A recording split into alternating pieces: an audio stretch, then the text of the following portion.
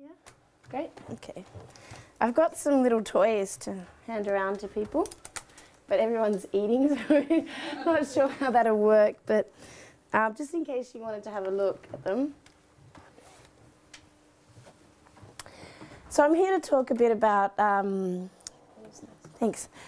the One Laptop Per Child program. We have an international program. I work specifically on the Australian program. So I'll give you kind of more of a preview of what we're doing in Australia, which is a little bit different to what they're doing internationally. This little device is an EXO. So I'll talk a bit more about him during the talk, but I'll just hand them around in case I pass them through if you're eating and don't really want to have a play. But this is the a little laptop that was developed for $100 American each. So, give you that. It's the first time I've done it when people are eating, so hopefully it's not too much of an interruption. So, give you a little bit to talk about myself. So, Aimee Maree Forsstom, I work in open source web consultant. Couldn't find a nice picture of me, so you just get tux. I work specifically in Linux, Apache, MySQL, PHP, have done for probably about 6 or 7 years now. Been in the IT industry for about 10 or so years. So that's me there. The main company that I'm consulting with at the moment is One Laptop Per Child Australia. Didn't know I had to give a little bit of a background into me because normally I keep the background into me a bit brief. So I guess because I'm here in a room full of women and that, I'll give a bit of a explanation of that. So I actually started in the fashion industry. Believe it or not, when I was 16 years of age and I was very technical, I was told you should go off and be a pattern maker. So even though I really enjoyed not doing clothing, I got thrusted into the world of pattern making and I worked in the fashion industry for about 3 years and ended up implementing computer solutions for them because there was no one doing it at the time. And I was like, this is crazy, we're faxing all this stuff, we have a scanner, we can be emailing, and just started doing little things like that. At the age of 20, I was able to receive a scholarship in the area of network administration. So I started working in network administration where I worked for about 4 years. Was privileged enough to work for companies like Inchcape Motors, Maersk Logistics, UBS Warburg Bank. And I worked specifically actually then on Microsoft servers and Unix servers as well, so send, mail and exchange mainly. After doing that for a while, my passion was always in programming. I did have a computer when I was 8 and loved programming back then. So I decided to make the change and get into programming, which ended me up as a web consultant. So bit of an interesting change there, but finally I got to where I wanted to be, which was working in programming and in IT. So OLPC, that's enough about me. OLPC Australia, the mission. So the big thing about Australia is people go, but you're a really wealthy country. Yes, we are. But we're also 94% desert. So we've got a lot of our population living in rural communities and remote communities. So the mission with One Laptop Per Child Australia is slightly different to the international mission. The international mission is basically about to get a laptop out there to help. It's the same thing as in reducing a gap. It's to really help to kind of get a laptop out there so people can have accessibility to information and to level of education. So that's what we're doing in Australia as well. But what we've done is we've done some research with some of the universities and we've targeted 400,000 kids that we find that are living in rural and remote areas. 80% of those children are Indigenous children. So this is what we're doing. We're providing them with a purpose-built educational tool that's rugged, low-cost, low-powered and connected. So the little EXO that you see there is completely plastic. It's got a keyboard membrane that you can rip off and put back on, so you can do that for different languages. It can be dropped around, it can be dropped, it can be banged, it can kind of handle kids playing around with it. And also, these guys are, as I said, they're in rural and remote Australia, so most of it is desert, very arid land as well. So it can handle those harsh conditions and the heat that you get out there. So we have a focus on communities with a socioeconomic index below the national average of 1,000. So in Australia, what we have is when we're looking at the differences between the communities at a socioeconomic level, they give it an index rating. And when you look at these communities that we're targeting, they're not just 100 points below the national average, they're quite a couple of 100 points below the national average. So these guys are really disadvantaged in regards to the access to technology and infrastructure that they have. That's a photo of one of our deployments. Oops. So how are we achieving this mission? Because it's a pretty big mission. We've only just recently started. So there's 5 years, and we're just over the first year now. We had a gala event to celebrate our first year in May. And that's a picture at one of our deployments with some of the local elders. So far, 400,000, and we're probably up to about 3,500, but I haven't checked back with the head office yet, so I'm sure there's a couple hundred more than that now. But we've taken them to 40 remote communities at the moment, so that's kind of where we are. But it goes to show you just how far we've got to go in our goal. The key thing about it is the involvement of the Department of Education in the states. So we have states and we have a territory. Northern Territory is not a state. And the key thing is about getting the involvement in the educational department. So it's not just about going out there to a school and saying, here's a laptop and we think you can use it. It's about working with the Department of Education and getting it built into the curriculum. So the laptops become a replacement for pens and papers, basically. In a school in Sydney, you would have a computer room, and in the rooms, for example, my niece, who's 10, she has 25 computers in her classroom, and that's how they work and interact. She had to do a mouse test before she was accepted into kindergarten. These guys don't. These guys have 2 to 3 old machines sitting in a corner, and that is their experience with technology. So what we're trying to do with these little laptops is provide them with a tool that they can use as that day-to-day interaction tool for learning information. So it's not just some old textbook anymore, but it's a personalised little machine. So, and as I said, yeah, inclusion in the educational curriculum, that's really, really important with us, that we get the teacher buy-in. Going out there and giving technology to a school is great, but we need the teachers to come along with us. And we need the teachers to feel comfortable with this as well. So one of the projects, I work as a web systems consultant there, so one of the big projects we have is an educational portal where we get the teachers to come on board and do a 10-week online course where they actually learn how to be what we've defined as an exopert. So the exopert, so this is where local involvement comes into it. So it's not just about a bunch of people sitting in a city having all the resources and the knowledge for these tools, but it's about taking it out to the local communities, getting the elders taught up on this, getting the teachers taught up on it, so they're at a level where they're comfortable with being able to use these tools and also to support the laptops as well. So One Laptop Per Child Australia does not provide technical support for the laptops. The technical support is provided by the Departments of Education. The support for the software on that is the teaching of the activities is provided by the locals, and then we have the overarching support from us and also One Laptop Per Child International for deeper questions about that. It's a photo there of one of our leading kind of educational researchers there and a local elder talking about the project and giving some laptops out.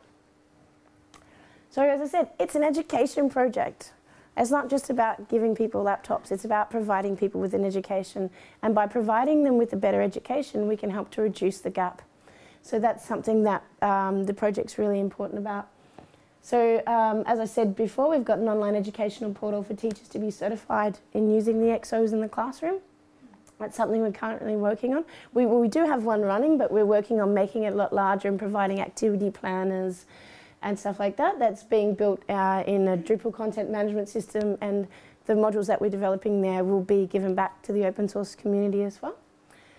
Local training and Skillshare for each deployment. So we'll go out, when we have a deployment at a school, One Laptop Per Child Australia will actually go out and do one-on-one training with these teachers, and we'll run training sessions.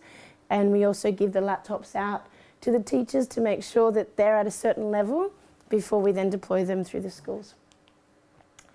So as I mentioned before, education. These kids, some of these kids, that's their first possession. That's their first toy. And I can't drive that into people like enough, in the sense that they don't have they don't go home and they don't have a big toy box. They don't go home and have a computer. They don't go home and have a TV. So this is their first personal possession.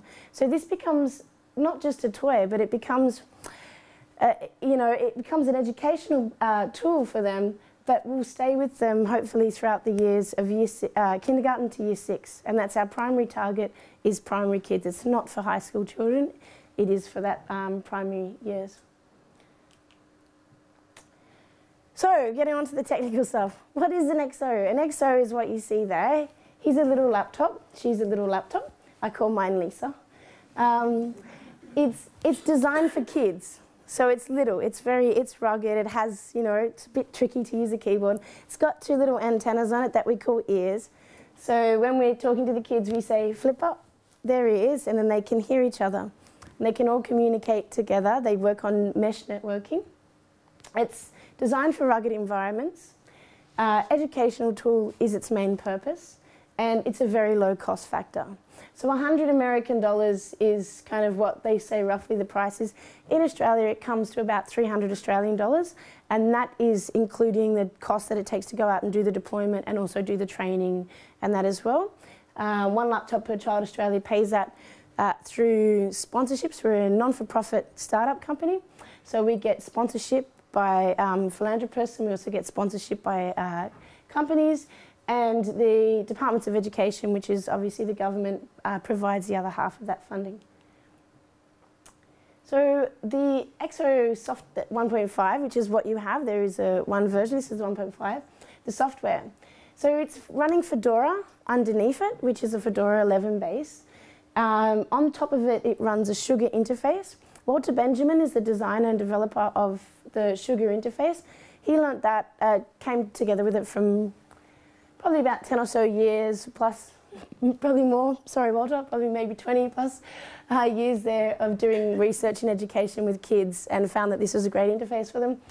I play with this interface and I get completely lost because I'm like, what? And then I see a kid and the kid's just like, oh yeah, that means that, and I can do this. And it's quite amazing, because I was actually quite skeptical of this interface at first, I must admit, and I heavily questioned Walter in public at a conference on it. And it's been interesting to see it in the wild and just to see how the kids react to it. But it's got activities, so all these little icons that you can see around there, little different activities that you can run. Everything from mathematics to creating music, to creating artwork, to being able to write. There's also like a copy of kind of Wikipedia and stuff on there as well. If you want to develop for it, it's running a Python 2.6 with a PyGTK. I'm not a Python developer, as I said, PHP, so just giving this information there. It also runs a GNU compiler collection. And with the 1.5, if you right-click on that little XO, you can say switch desktop, and you can drop into a GNOME desktop as well. So as the kids get older, they've also got that ability to kind of go into a normal GNOME desktop interface with Inkspace and a couple of other programs. The hardware. That's all the kind of boring spec stuff there. But basically, it's a low-cost laptop. So I had it in Brighton recently at the tech space there, and they tried to play YouTube, and it's like, well, it's kind of not really designed for playing YouTube on it. It is very much designed for what it is, which is an educational tool. And because we're trying to get battery life out of it and everything else, and we're also trying to keep it at a very low-cost price, it's not going to run the best video, so it's got the specs that it has there. So power sources that you can connect it up to is a more interesting thing. I don't know, a lot of you could probably remember some of the first versions that had the wind-up, which they do use and use different things like that with the international project. In Australia, if we don't have it, we connect it into power sources. What we've done is kind of build a rack so we can connect 5 of them to 10 of them up at one time. Most of our school, all of our schools, not all of them are connected to the power grid. Most of them are running off solar energy and generators. So that's where you're getting your power from there. You can connect the laptops up to them as well directly. So this is the end of my slides. Because generally when I give this, I do it in very much a question and answer kind of a talk. Because it's the kind of thing that I think sparks some interesting questions from people. But as I said before, it's really about closing the gap for us, and what we're doing. What we're trying to do is provide rural and remote communities that don't get that ability to have the access to that technology. And we're really trying to enable them the same opportunities as their brothers and sisters and cousins, etc., do have on the coast. So just because they're in a rural or remote part of Australia doesn't mean that they can't have that. And as I said, it can sometimes be interesting because some people go, but Australia's a really wealthy country. And yes, we are. But we also do still have portions of the Australian community that don't have access to the same technology as the rest do. So that's really what we're focused on. We're a bit different from the international project because we've built it so heavily within the educational departments. So if anyone has any questions or anything about the project, please ask. Let's thank Aimee for the talk. So we have time for questions. Do you issue the LPCs to kids on the coast as well? Do you have any sort of program for them buying it? No, because kids on the coast go home and mum and dad have a Mac. They have a Mac. Or they have this big fancy, PC. In their classrooms, they've got rooms with 20 to 30 computers. So if I give a kid in Sydney or Byron Bay or Brisbane, one of these things, they go, meh, okay. It doesn't interest them because they've got access to so much more technology. These kids don't. Sometimes this is their first computer that they've ever seen, apart from the old Pentium 2 that's sitting in the corner.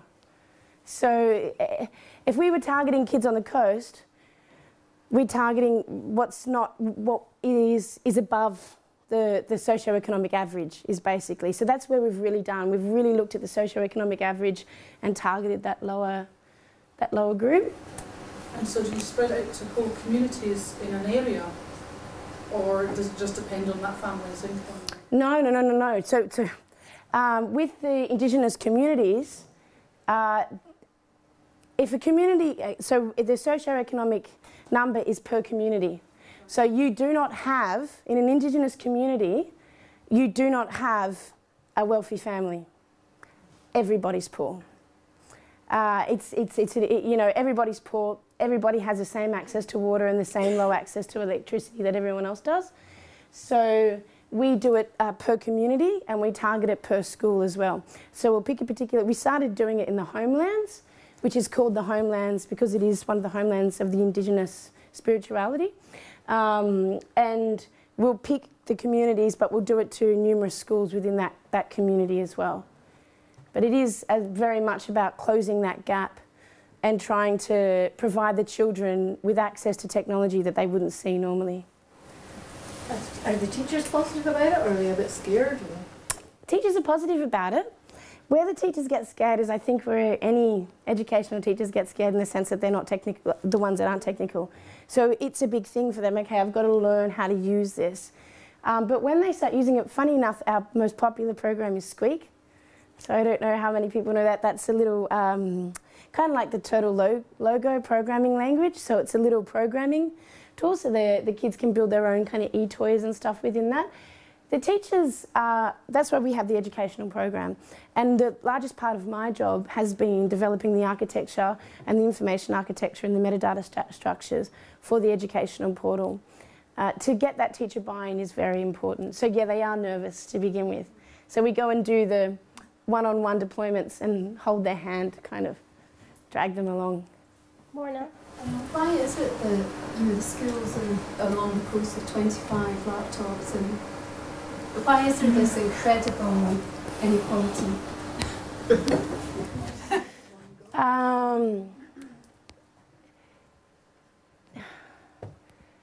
It's historic. It's unfortunate. And the schools are private? No, these are all public schools. These are all public schools, and they're all community. That's an incredible inequality. It is. It's a huge inequality that exists, and this is why projects like this are really important. And this is why some of the work that recent politicians, so Kevin Rudd, who was a recent politician in Australia, got up and recognised what was occurring to the Indigenous population of Australia and actually gave us, acknowledged us for having tax exemptions so we can get more people on board to help us. And things like that are really important. I wish I could give you an answer that wasn't too political or wasn't too emotional, but I can't. But that equality does exist, inequality does exist, and a lot of it is just being remote and being isolated as well. So they are remote and they are isolated, but that's also how they've lived and that's also how they want to live. So it's not about going in and saying you need to change how you want to live. It's about going in and going, let's take something in and help you to at least try and reduce that gap and give you the same access. Kate, I think you had a question. Okay, so I have two questions. One is, I remember, so I've seen Aimee Maree talk before, so I'd really like if you could talk about going home with expensive, computing equipment when the whole family is quite poor. I remember you mentioning something about power packs. That's an interesting story, if you could recall that. And the other one is more of a technical question. So they all kind of talk to each other. How do you deploy like lesson plans or whatever across? Yeah.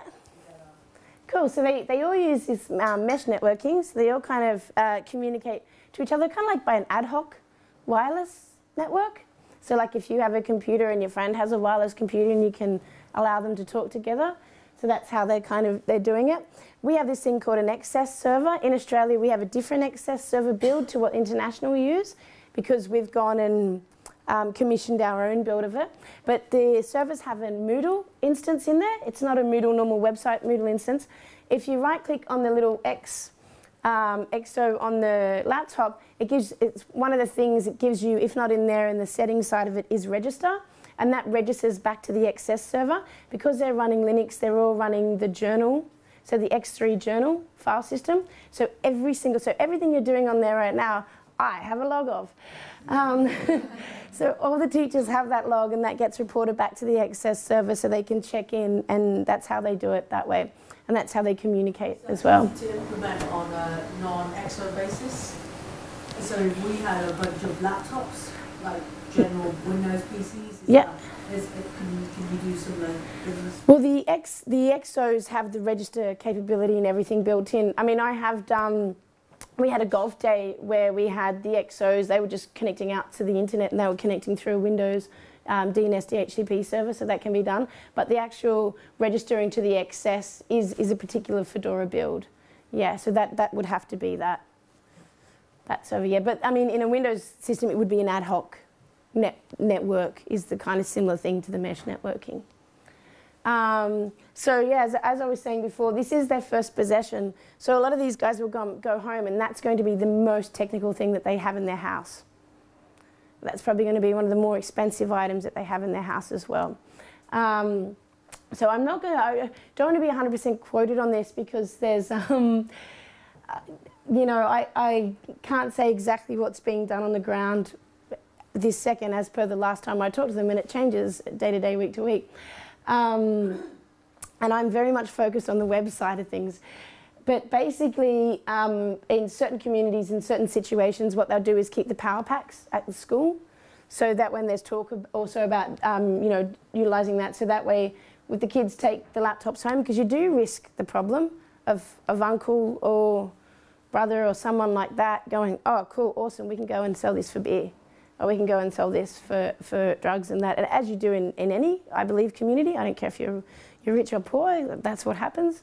So because of that, there is a situation where at some of the schools we'll keep the power packs at the school, so therefore it's like you have to bring it home, bring it back to school. So it's enforcing that this is yours, educational tool, and you need to take care of this, and this will kind of help you go along in life. And as I said, it is because sometimes this is some of their first technical possessions. Alison, back there. Can I just ask, what were the kids' reaction when you first get it? I should have put more photos up, but that's their reactions when they first get it. It really, really is. So that's Rangan, who is our managing director of the project. And that's two of the children at the schools. And for the kids, it's amazing because you got to, these kids don't, like my niece has 3 computers in her home and she has an auntie that has 4 computers. And, you know, she has little robot toys and all this stuff. She's so immersed in technology that she takes it for granted. You know, she expects that to be everywhere. She expects people to have that everywhere. These kids don't. So for a lot of them, it's like, oh my God, wow, look, I can make music on this thing. I can create a picture. And the, especially with the Indigenous culture in Australia, it's a very art-based culture as well. So the ability to be able to put together a little song or, you know, use it to draw and kind of share that drawing is something that they're like, oh, this is, yeah, really cool. So we get really positive feedback. And it's really quite touching when, you know, you do see the picture of the kids there and they're not just teaching each other, but they're teaching the elders as well. So you'll see, you know, 5, 6, 7-year-olds teaching like 60-year-old, 50-year-old, you know, 7-year-old elders about how they're doing this thing on the laptop. And these are people that, like, wow, you know, because they don't interact in that technology world, really. I think, yeah. I was just wondering if you also do business outside of Australia, because I would imagine that there is a big market. So I work with one laptop per child Australia. So just to give you a little bit of the breakdown, you've got 1 laptop per child international. They take care of everything. However, there's 2 certified countries in the world. There's 1 laptop per child Australia and 1 laptop per child India. And we take care of our own deployments and we take care of how we utilise and the programs that we do. And then 1 laptop per child international takes care of a lot of the other deployments. So yes, there is a huge thing outside of Australia, and that's where 1 laptop per child international gets involved and they do those bigger deployments. For me, I've started doing stuff as a volunteer on this project a couple of years before I started being paid to work on this project this year, but I've been volunteering for a while, and Indigenous affairs in Australia is something I've always, it's kind of very strong to my heart as well. So this particular program I can know a lot about. 1 laptop per child international, whilst I do a lot of stuff with them, and that I couldn't tell you about their deployments and their linking to educational structures within those countries. So do these computers have general internet access? So would the kids be able to do something like Facebook or, you know, I mean, I guess they actually are for Facebook, but yeah. let's say connecting to the more